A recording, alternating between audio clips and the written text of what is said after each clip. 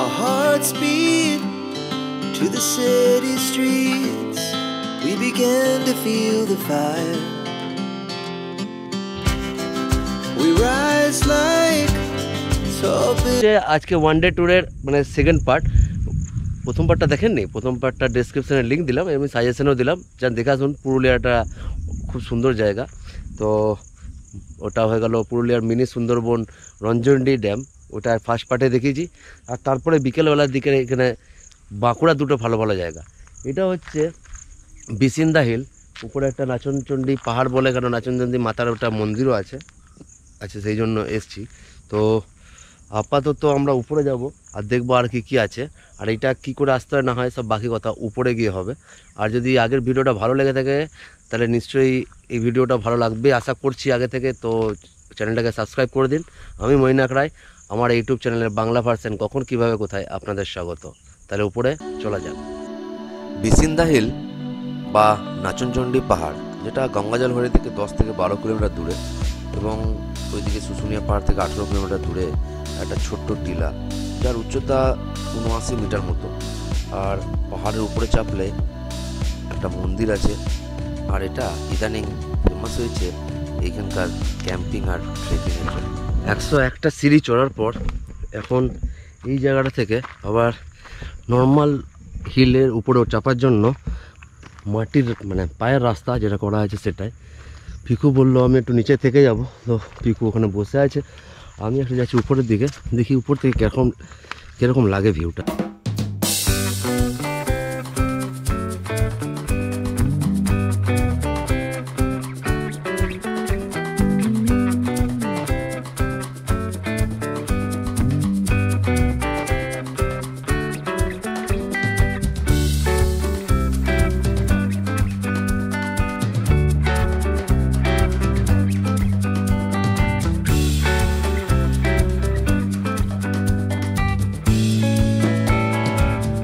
আস্তে আস্তে আমরা পাহাড়ের একদম টপে চলে এসেছি, মানে এই টপে আসাটা সার্থক হয়েছে, কারণ জায়গাটা আপনারা চারিদিকে দেখলে বুঝতে পারবেন, দারুণ লাগছে দেখতে চারিদিকটা।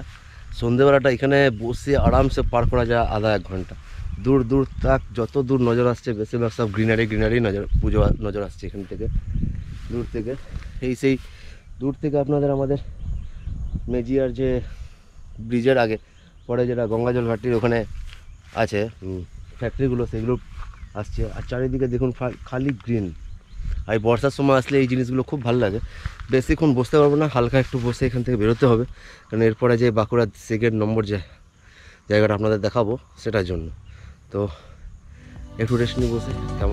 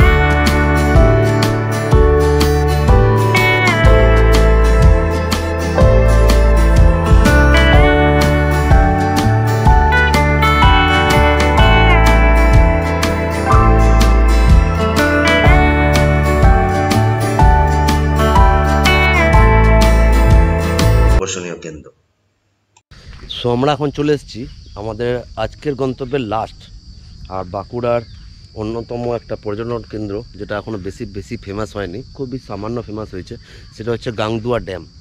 এটা গঙ্গাজল ঘাটি থেকে মাত্র 3-4 কিলোমিটার রাস্তা, রানীগঞ্জ থেকেও খুব সামনে। এখানে থাকার ব্যবস্থা আছে, ওটার আমরা খবর নিচ্ছি। এখানে 2-3টে জায়গা আছে থাকার, তো এই কন্ট্যাক্ট নম্বর দিচ্ছি, যদি কেউ থাকতে চায় সেখানে থাকতে পারে। আর তাছাড়া এমনি আমি যেটা বলেছিলাম যে আগের পার্টের মধ্যে থেকে, যে পুরুলিয়া থেকে আসার সময় যদি এখানে এসে থাকে, তো এটা একটু দূর হয়ে যাচ্ছে, তো কেউ এসে শুশুনিয়া পাহাড়ও থাকতে পারে, কেউ রানীগঞ্জ থেকে এসে এখানে যেতে। সবথেকে ভালো হচ্ছে নিজের গাড়ি নিয়ে যদি আসা হচ্ছে একদিনের জন্য ঘোরার জন্য, এই দুটো জায়গা যে দেখালাম, বিসিন্দা আর এটা। তো এখান থেকে বিসিন্দা বেশি কিলোমিটার ছিল না, 18-19 কিলোমিটার ছিল। তো এই দুটোই আপনারা দেখতে পারবেন, খুবই ভালো জায়গা।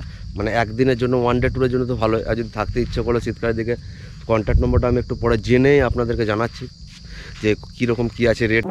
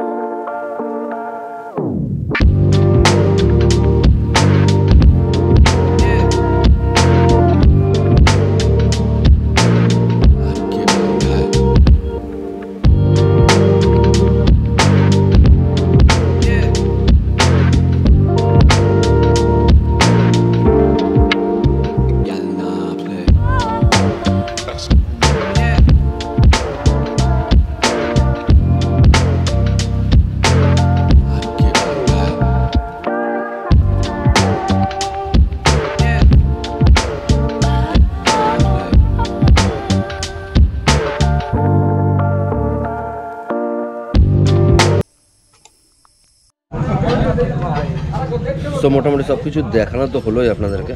তো এখন বেরোবার আগে চা খেয়ে নিচ্ছি।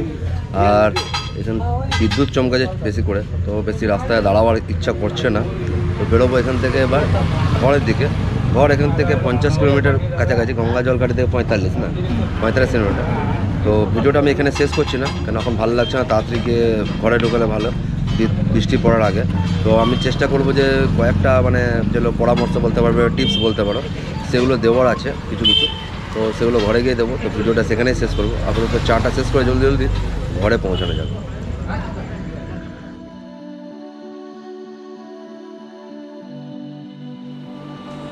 খুব জোর বেঁচে গেছি। ঘরে ঢোকার পরে হালকা ভালো বৃষ্টি শুরু করবো, সেটা পরের কথা। যেটার জন্য বলেছিলাম যে ঘরে এসে আবার ব্লগটা করবো, ক্যান্টার করে একটু ফ্রেশ লাগছে। যে জায়গাগুলো মানে প্রথম পার্টে আগের সপ্তাহে যেটা আপনারা দেখে নিয়েছেন, আজকে যেটা দেখছেন আপনি মানে দেখবেন একটু পরে, তো সেই জায়গাগুলোর ব্যাপারে পুরুলিয়ার মিনি সুন্দরবন আর বাঁকুড়া দুটো অফবেট প্লেস, প্রথম পার্টটা আপনারা দেখবেন। সবগুলোরই যে জায়গাগুলো আমি মধ্যে না থাকার জায়গা কথা বলেছি অনেকগুলো, পাহাড় ইকো রিসোর্ট আছে, জয়চন্ডী পাহাড় ইউথ হোস্টেল আছে, শুশুরিয়া পাহাড়ের কিছু আছে ডিটেলস, প্লাস আপনার গাংদুয়া ড্যামে আছে, দুটো জায়গা মিলিয়ে, তো যেখানে খুশি থাকতে পারেন। কিন্তু সবথেকে বড় কথা হলো যে জিনিসটা হচ্ছে আমার মনে হয় যে জায়গাগুলো প্রত্যেকটা জায়গায় হচ্ছে প্রত্যেকটা জায়গার জন্য পার্সোনাল গাড়ি থাকা খুব ভালো হবে। নিজস্ব গাড়ি বা কোনো ভাড়া গাড়ি যেগুলো করে সবগুলো ঘুরতে পারবেন, তাহলে সবথেকে ভালো হবে, আপনি ভালোভাবে সব জায়গায় ঘুরতে পারবেন। আর যেগুলো জায়গাগুলো আছে সবগুলোই ওয়ান ডে ট্যুর বা টুরিস্ট স্পট বলে ওটা পিকনিক স্পট বলা যায়, তো সেই কারণে জায়গাগুলোর মধ্যে আপনি যে কোনো টাইমে যেতে পারবেন বলতে পারবো না, কারণ গরমকালে একটুখানি ভালো লাগবে হয়তো না, আমার নয়। শীতকাল তো খুবই ভালো জায়গা, প্রত্যেক জায়গা থেকেও আসতে পারবেন, যে জায়গায় থাকার জায়গা আছে। বর্ষাকালে একাধিকের জন্য আপনি করতে পারেন, কারণ গ্রিনারির ব্যাপারটা থাকে। তো এবার আপনার ওপর জায়গাগুলো দেখার পর আপনার কেমন লাগছে যে কোন জায়গাটা কীরকমভাবে থাকবেন না থাকবেন, তো যাই হোক সেই ব্যাপারটা আপনাদের উপরই ছাড়লাম। আমি যতটা পারলাম আমার দিক থেকে আপনাদেরকে দেখাবার চেষ্টা করলাম। যদি আশা করছি আপনাদের হয়তো ভালো লেগে থাকতে পারে, যদি ভালো নাও লেগে থাকে তাও কমেন্টে জানাবেন, ভালো লেগে থাকে তাও কমেন্টে জানাবেন, বন্ধুদের সাথে শেয়ার করবেন, লাইক করবেন, চ্যানেলটাকে সাবস্ক্রাইবও করে দেবেন একটুখানি। আর আরও অনেক অনেক ভিডিও আসবে, আর যে কী ভালো লাগলো না কী ভালো লাগলো, কী ডিটেলস চাই, আরও কিছু তথ্য জানতে গেলে কমেন্ট করতে পারেন আমাকে, ঠিক আছে? তো আবার দেখা হবে অন্য কোনো ভিডিওতে অন্য কোনো জায়গা নিয়ে, ততক্ষণের জন্য